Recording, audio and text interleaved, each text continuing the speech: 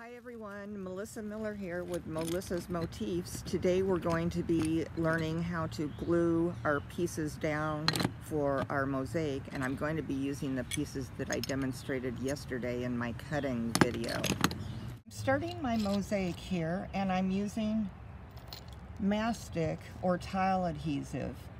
Now there's two ways that you can do this. You can take your mosaic pieces and butter each one and glue it down like so, just enough so that a little is coming in through the bottom there. However, the way I do it is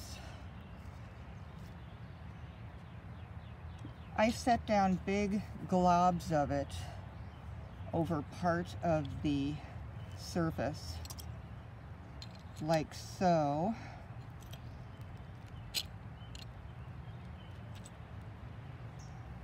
And I'm going to be using some bigger pieces, so I'm going to put down a pretty thick coat here.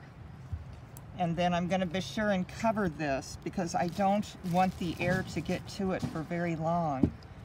At the point where this mastic starts developing a skin over it, it's not usable. It won't adhere. So I usually start in the middle, actually. I haven't done this for a while. I've had to give up my mosaic craft because of a strange illness that I developed, a blood infection a couple of years ago that rendered me bedridden for about 2 years, and I ended up with some really bad nerve pain. So I had to give it up, and that's one reason why I'm doing these videos, because I want to make sure that I do what I can to pass this skill on to others, because it's such a beautiful craft. And you hear people say, well, anyone can do that, and then it turns out that, well, I can't do it. I've got a lot of these flowers to use, so I'm gonna do a little floral centerpiece there. This stem was too long, so I'm going to shorten it. Now this is a piece of MDF wood, and MDF wood, the beauty of it is that it does not have to be sealed before you mosaic on it. I'm actually going to put a little bird here.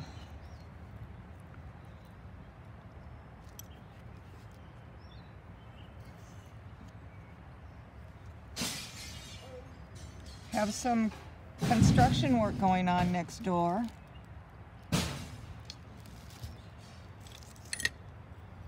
Okay, and then I'm going to use some, this is going to be mostly pink and green, although I'll probably be adding more. This necklace that I was wearing, I tore off one strand of it so I could get at these beautiful beads. And I'm going to set these in here in different places.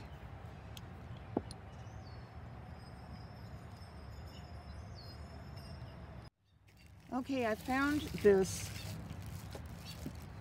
green candle holder inside, and I want some green, and I can't find my leaves, so I'm gonna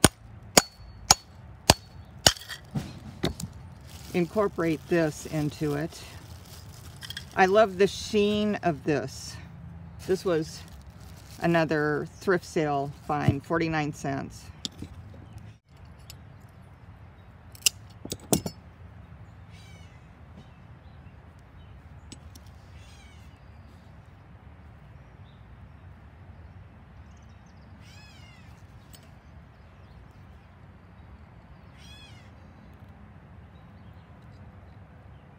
I never plan my pieces out in advance.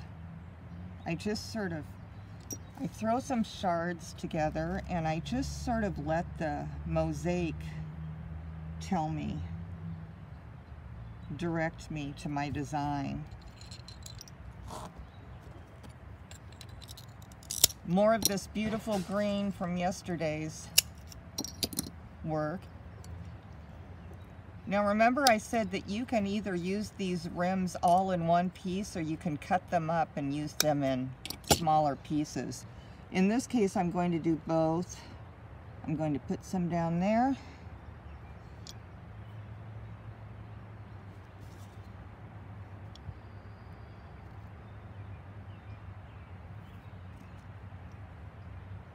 going to wipe the mastic off the sides. The problem with this technique is that I'm going to have to go in here and push this mastic down because there needs to be room between the shards for the grout to sink in.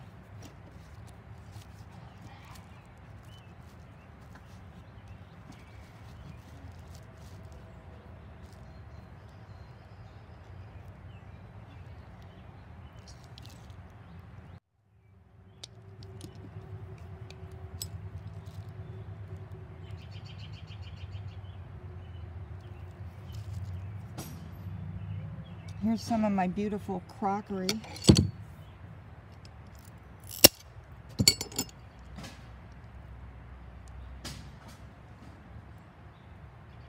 I'm using these thicker pieces to hold my sculptural elements in place a little bit better. I always start out thinking I'm going to use just certain colors, and then it almost always ends up being a matter of I'm using every color. These are some beads that came off a necklace.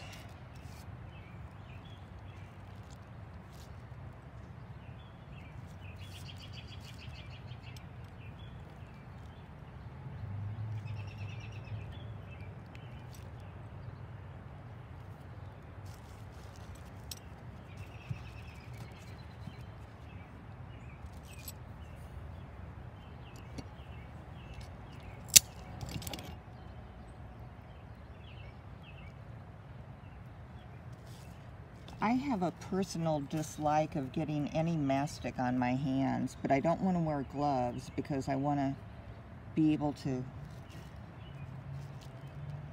do this fine work. So I just keep a bunch of paper towels next to me.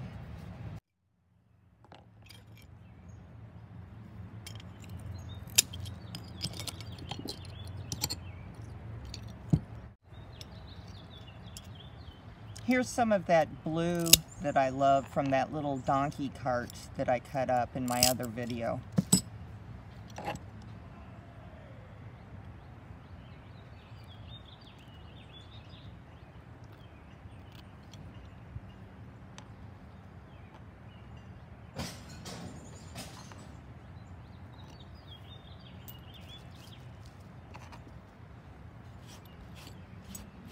I had drilled 2 holes in this because I planned to use it as a hanging wall piece.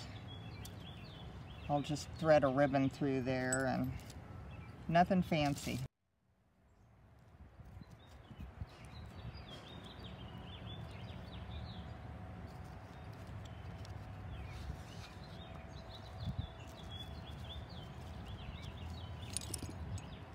You can even actually do both. You can put some down, and if you have a big curved piece, you can add some inside of it just to make sure that there's enough for it to get glued down there.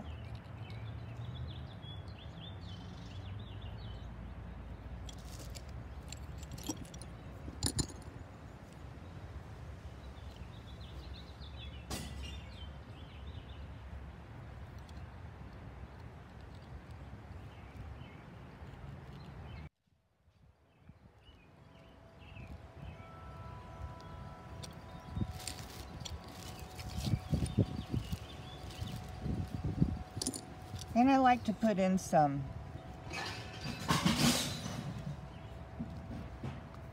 square pieces when I can.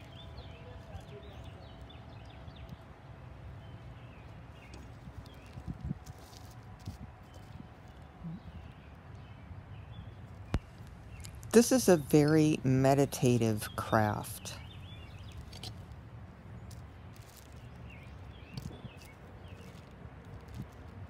These little leaf-shaped tiles come in handy for places where you don't know exactly what to do.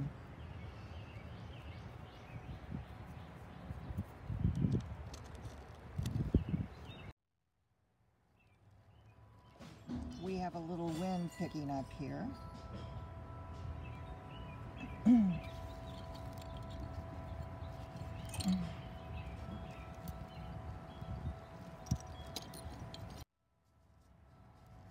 Now the beauty of mastic is you can stick your thick pieces down and your thinner pieces, leave them closer to the top so the surface is a little bit more even.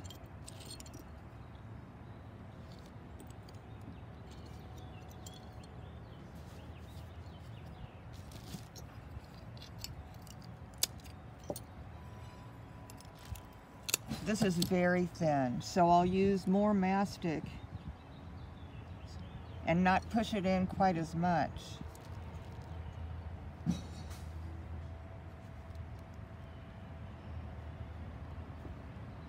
It's your own style, however you want to do this. I crowd my pieces together a whole lot, but you don't have to do it that way. You can have them spread farther apart.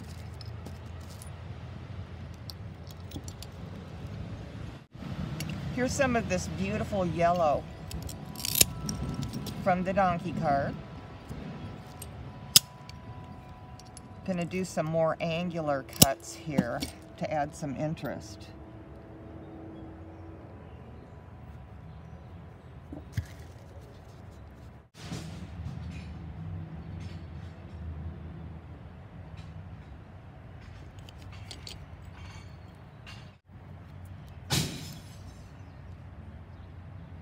I guess that crashing sound from next door can be the soundtrack to my Broken China Mosaic video.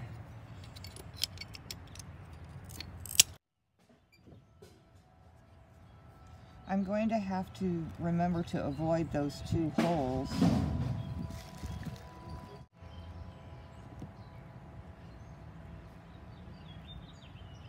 Or if they do get covered, I can go in there in a little bit and poke something through there to clear them out. Or I can just cover them up and set this in a stand instead of hanging it on a wall. I should mention that this is my first mosaic in over 2 years because of my illness, so I've lost a little bit of my snap. I found these beautiful tile pieces from another project that I did. They're a little bit translucent, but they work pretty well.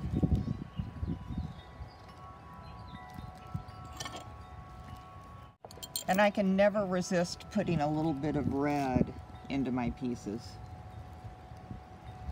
Adds a little cheer to it.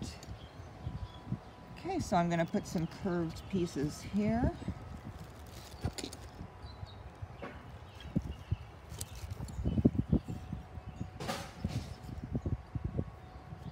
You can be really messy with this craft. You don't have to be neat and tidy. That's one of the things I love about it, because I'm a very messy person.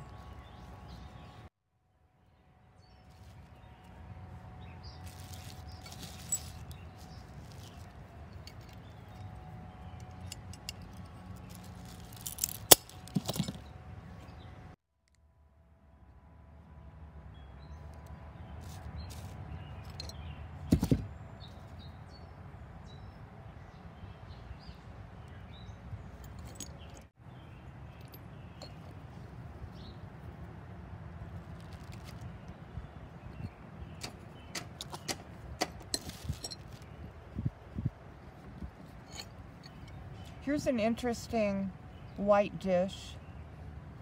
I love that texture.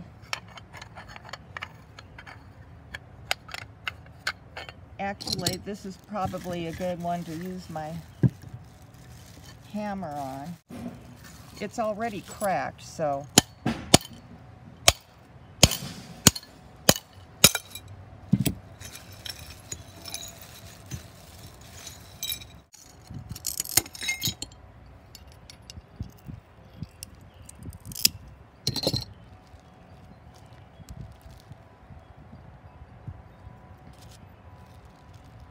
I'll use that piece after all.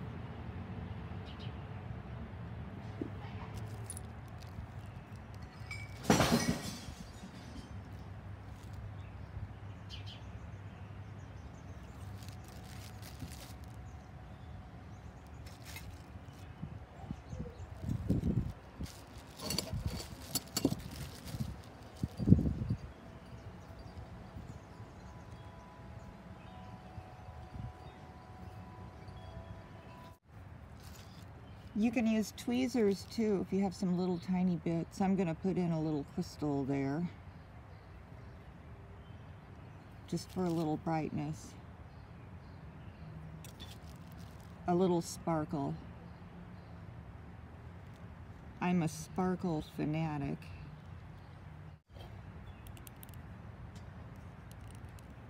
I think that's going to be okay.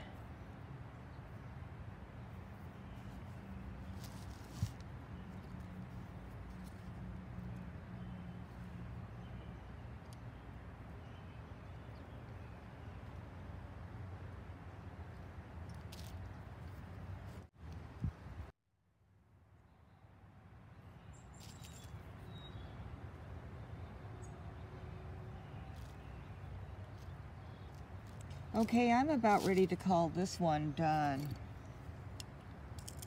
And I have so much,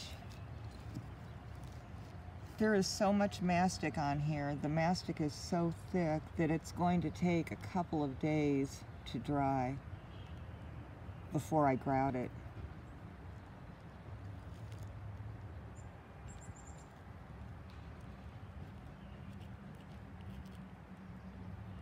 So there we go.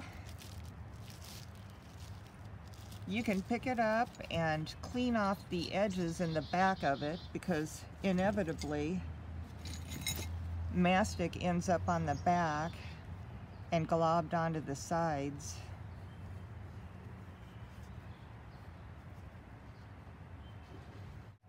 There are just so many things that you can do with this craft. And it's so enjoyable, especially working outdoors. In Iowa, we have a very short working outdoors period. Days to show you how to grout this. In the meantime, I need to decide what color I want to use for my grout. I would use either a light brown or sand color, or I would use white. So I'm going to have to think about that. Thank you for watching, everyone.